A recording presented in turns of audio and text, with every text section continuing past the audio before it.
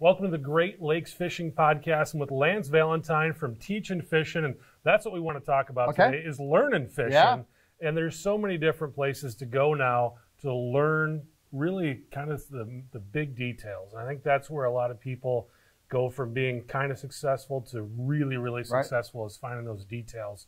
Tell us a little bit about what Teachin Fishin is and how it works. So what we did at Teachin Fishin is we've created an umbrella where we can bring all kinds of good quality fishing information into one spot. The genesis of it was my Walleye 101 seminar series that I started back in the 90s, and it kind of grew and grew and grew. But now we need to take the way we teach for walleye fishing and kind of take it to everybody that fishes, because a lot of the stuff is exactly the same. But when you say Walleye 101, it's kind of hard to get a salmon fisherman to listen. So we created the Teachin Fishin umbrella to kind of bring people all into one spot. So what we're going to have, we're going to have a 2 times a month, a kind of a TV show format where we're going to talk very, very specific about a specific location, presentation, and time of year with a guest. That's going to be twice a month. We're going to do a live Q&A at the end of the month so we can wrap up what those guests talked about and people can interact with us on Facebook. We do a live pro chat. Myself and a couple other captains sit down. We just kind of ramble on for an hour about what's going on in the fishing world and what kind of people should expect the time of year we're talking. Podcasts that we do. Podcasts like this we're going to be able to share with our guys. On our website, we have a resource center. So we talk a lot about pre-trip planning, right? Getting ready. You said it earlier when we were talking. If you go deer hunting, you just don't get up opening day, drive out in the woods, shut your door, and go, wow, where's the deer, right? But that's how guys fish. So we put a resource center together where guys can get buoy data. They can see the currents and the winds for the last couple of days. There's a Great Lakes coastal forecasting here on the Great Lakes, which on all 5 of the Great Lakes, surface current, surface wind, wave height, water temperature for up to 5 days back and up to 4 days forward. So I can sit here on Friday, because what most people do when they plan for a fishing trip is they get up Friday night or Saturday morning, they go, where's the wind? And they see a forecast Saturday morning for southwest 5 to 10. Beautiful. They get on the lake and there's 2-foot waves. Because what they didn't do is go back and look that on Tuesday, Wednesday, Thursday, it blew 25 from the northeast. They don't take enough time to look at what's happening. And just like anything, hunting or whatever it is, the more stable the weather is, the better the fishing is going to be. So you can't just look at weather as today. You have to look at it as how today compares to what it was. And that's where all these little resources come in, right? Using the subsurface current, using the fish hawk. All that stuff is part of the puzzle that nobody looks at. Most guys get up Saturday, grab a cup of coffee, stop at the bait shop. What's the first thing they ask? What are they biting on?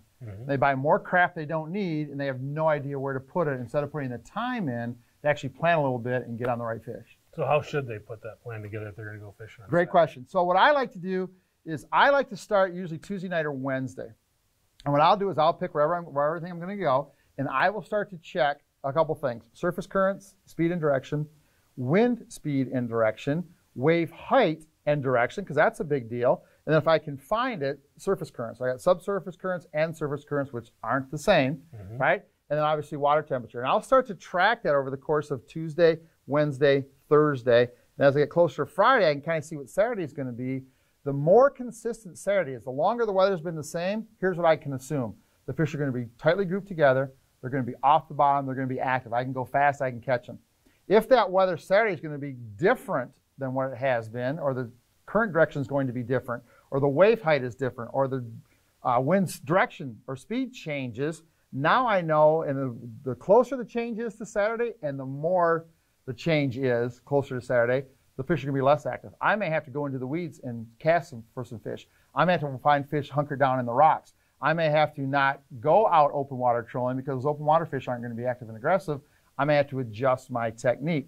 So having all of that data and just really looking at consistency, the more consistent, the more active the fish are going to be, the less consistent the weather, the less active they're going to be.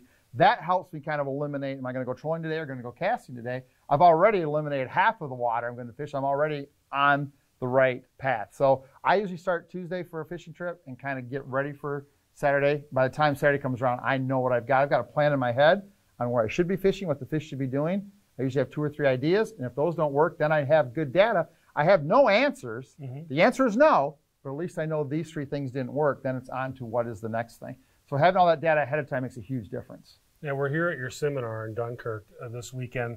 That's kind of how we got met, Right. we met up here. One of the things that I noticed right away when we walked in the door is the charts and the logs that you're really pushing people to do. Why is that data and holding that stuff and taking a look at it, retaining it, why is that important? So I believe, like anybody who spends any time in the outdoors hunting any creature in its natural environment, animals are creatures of habit.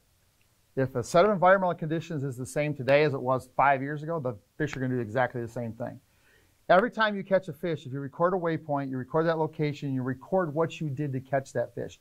How deep, how fast, what the currents were, what the weather was, what the cloud cover was, what color lure you used, how fast were you going, all of those things. You record all that stuff for every fish. Now you start to build a log. So you can go back and go, man, you should get on the water and go, okay, this weekend is going to be just like it was 3 years ago when we were on vacation. Well, you go back, you grab your logs from 3 years ago, I guarantee you to a pretty good certainty, those fish are going to be in the same place doing pretty much the same thing. Too many guys get caught in the calendar. It's first week of September, the fish should be, well, look at, I guarantee you go to the same place the exact same day every year, the water temperature is going to vary, especially if it's a spring or fall trip, water temperature may vary 20 degrees, right, over those 5, 6 years. Fish aren't in the same place. They don't listen to our calendar, they listen to the environmental calendar. So if you understand the conditions and what happened under those conditions and where and how you caught fish before, you can go back to those conditions again, grab that data, and I bet you've got a really good place to start your fishing even 2, 3, 4, 5 years later.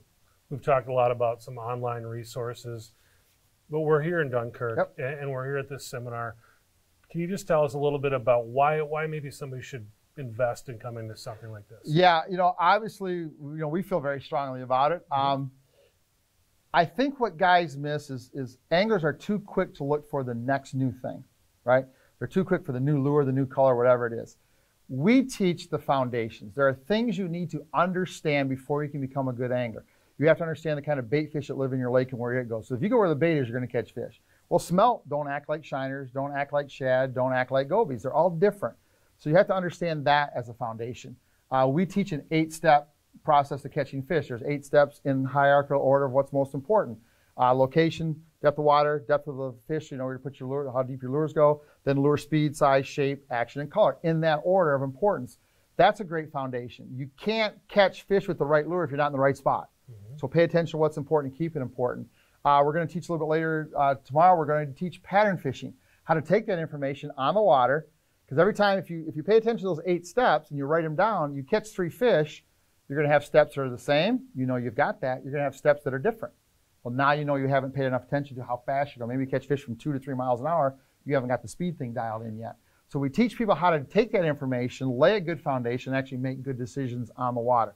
The lures will come, right? Most guys that are listening or watching, they've got enough fish and stuff in their boat. Stop buying more fish and stuff. Learn where to put it. Learn to use your sonar. Learn to understand the process of pattern fishing and how to make good decisions on the water. And then learn the planning part so you have a good plan when you hit the water. That's going to catch you more fish than ever buying the new custom color crankbait. What if a guy goes on the water, hits a couple fish right away? The temptation, I think, is always to be like, let's go everything with that. What should they do? And that's one of the things we talk about. We call it, in our seminar jargon, we call it never settle. So what I like guys to do is once they figure out those top 3 things, location, how deep water, and how deep the fish are, so now you know where you put your baits. I want them to put multiple things there. So let's say they caught a fish on a 3-inch skinny crankbait. I want them to put a 5-inch fat crankbait at that same location at the same depth. I want them to put a spoon in that same location. Maybe I want them to run, if they're running at the right speed, maybe a crawler harness. So instead of 6 of the same thing in different colors, I want 6 different baits, because now what you've done, you're fishing over the fish, they're aggressive, they're active. Now you've given them 6 choices. Because sometimes that bait we catch our first 1 or 2 fish on isn't the best bait for the day. There may be something completely different. So I usually try to, so a great example, deep little ripper is a little 3-inch, skinny, long, skinny bait, 3 inches long. If I catch a fish on that, my first response is to put out a 6 or 7-inch bait on the other side of the boat. So now I've given 2 different profiles, right? And now I'll catch 2 or 3 more fish on the little one. Now I know I need to stay. Now I've just eliminated some size things. Now I can go through my box and put shad-style crankbaits that same size. I can pick a spoon that same size. I've kind of dialed in the size, but now I'm giving them different options. Going through fish one time, catching fish and going back a different speed. Can you catch more or bigger fish? A little bit faster, a little bit slower. Adjusting your speed is easy. Putting different style divers. We're out here in Dunkirk, and we have to get down 30, 40, 50, 60, 70 feet. Well, a dip sea diver makes your lure look different than running that same lure at the same depth behind a lead core. So all those different options. I want you, once you figure out where the fish are and how deep you need to be, I want you to put multiple stuff in there, and then if you catch 3 or 4 more fish, you're going to be able to take some stuff out and say, okay, I don't need to worry about this today because they're not going to bite that. They like this kind of stuff. That's where 5 fish days turn into 10 fish days, 10 fish days turn into 20 fish days, is giving the fish a choice. Let them tell you what they want, because they'll definitely tell you. They'll tell you yes or they'll tell you no. No is okay. You just know you don't need to worry about that stuff anymore. Too many guys get a yes, and that's all they want to do is just catch those yes fish instead of getting to the best answer. So you're just proving yourself wrong. Exactly. Essentially what you're doing. That's what I try to do. I try to prove that whatever I did first isn't right. Yeah. Right? Yeah. And sometimes you come back to it, and it is the best thing, and away you go. I told the story in the seminar today. I was out with a guy, we were setting lines, and before we get all of our lines set, we caught a fish on a lure. And I said to him when he reeled it in, we took it off, I said, we got to be careful we don't let that fish fool us. We caught 20 more fish that day, 21 total, never caught another fish on that lure. Most guys' instinct would have been, we didn't have all our rods in the water. Most guys' instinct would have been, oh, I got 2 more rods to put out. I'm going to put that lure on there, put it back out there. So our 21 fish day might have been a 4 fish day. Yeah. Right? And we had a great day because we kept changing and figured out that that wasn't what the fish wanted. The fish told us that's not what they wanted, and we actually got to the right answer and got more fish that day. You're using the boat as a classroom. Using the boat as a classroom every time I go out. Even when it's just me, right? Just learning. And that's the other great thing about one of these events. Trevor's here from Fish Shock, so we get a chance to talk about subsurface currents and how it works and how it really affects your fishing. Jeff Miller from Trackstack, and how, people look at rod holders and just go, I just need a place to hold my rod. No, you don't. Rod holder placement and how you set your rod, that's a huge part of success, especially if you're going to run inline planer boards. It's a huge part of your success is having the boat rigged properly. We've got a bunch of guys that fish different here, so you're going to get all kinds of ideas. We're sharing information between the students both on and off the water. All of this data coming into one place for 4 days, man, you get a lot of teaching. You get a lot of information that you need to decipher. And that's the beauty of this thing. A lot of people that love to fish, they're going to both bring experience, inexperience, right answers and wrong answers to one spot. We can all sort through it together. And we give the guys the tools to kind of sort through that information so when next time they're on their boat, they can make better decisions. Sure. So you're basically using your friends as a resource too. And that's we're talking about resources. Yeah. And that's something I think is really important, to get somebody that you trust and somebody you can work with and you can share information. Absolutely. And if you're going to do that, try to find somebody who doesn't fish like you. Yeah. Right? Yeah. If you're really good at fishing crawler harnesses, find somebody that's good at crankbaits. Find a good spoon fishing guy. Now there's your group. Now everybody's doing something different. Now you can really get some answers. I fish with 5 different charter captains up on Saginaw Bay. I have 5 guys that I talk to religiously 5 or 6 times over the course of a 5-hour trip. We talk to each other every day. All of our trips start at 7 o'clock. We check in at 8:15. And it took me 4 or 5 years to get them to understand, because they were kind of, well, I don't want to tell you what I'm doing because I don't want you to come to me. I'm looking. I don't need to know what you're doing. I don't need to know where you are. If I call up my buddy Dick at 8:15 and he's got 11 and I've got 3, I know that I'm not doing the right thing. So my first question, Dick, is not where are you? How deep are you fishing? Because if I'm in 7 and he's in 21, instantly my thought is, okay, where's my closest 21 feet of water? I don't need to go to Dick's fish. I just need to get in the right depth. Right? So having that process, then we check in again about 10 o'clock. Okay, well, Dick's got 24, we've got 6. Okay, we got to get fired up here. Something's not right. So sometimes having information like that helps you determine, or let's say I called Dick at 10 o'clock and he's got 4 and I got 4. And we're 12 miles apart. I know I don't need to worry about moving because the bite isn't happening anywhere. Now you talk to the other 4 guys, you got 6 guys that all got 4 or 5 fish. They're all fishing different spots in different ways. Now I know that what I'm doing doesn't matter. I just need to grind on my fish, right? So having those friends and getting that information consistently, and not necessarily just when you catch fish. Everybody wants to write down on a catch report sheet or a fishing journal when they caught them. I want you to write down on a bad day. Let's say you go fishing, you catch 1 fish in 9 hours. I still want you to fill out all the weather conditions. I still want you to write down what you did. Because what I want you to do is the next time the weather conditions are the same, don't do this. Exactly. Right? You just proved this doesn't work under these conditions. Most guys are afraid of a negative fishing report. Right? We still want guys to share, even if it's a negative or a bad day, because now we know what not to do if these conditions happen again. That's all part of the process that we try to teach at these events. Awesome. for people who want to know more about what you do and how it works, how do they find you? TeachinFishin.com with no G's, TeachinFishin.com.